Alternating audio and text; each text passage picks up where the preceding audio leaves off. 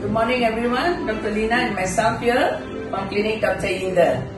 So Dr. Lina, both of us are doing a lot of hair loss consultation. So what are the common questions a patient normally asks us? Okay, Datuk. How is the pain management during the procedure? Correct, everybody fear of pain. So pain management is one of the frequent questions that every patient asks us before we do the procedure or during the consultation. So pain management is very variable because it's ring block injection given at the day of procedure, the front and the back. And once the ring block is given, the whole head becomes numb.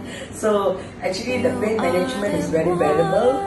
Some patients say no pain, some patients say it's a bit painful, and overall is, I think, the pain management, I'd say 1:10. Most of them say it's between 2 to 3 out of 10. Correct? Yes. How about the downtime? Yes, the downtime is another question that we always ask. Downtime, I should say, because it's a fully shaven method, so we do have partly shaven method. So for most of my patients, 80% of course go for fully shaven method. So the downtime is like fully shaven method. Then you have to wear a cap so that I know some people they don't want, they are quite not comfortable, and the fact that really have hair loss and most of them are really wearing cap before even they do the procedure. So the downtime is one of the ways is like wearing a cap, and then the downtime I would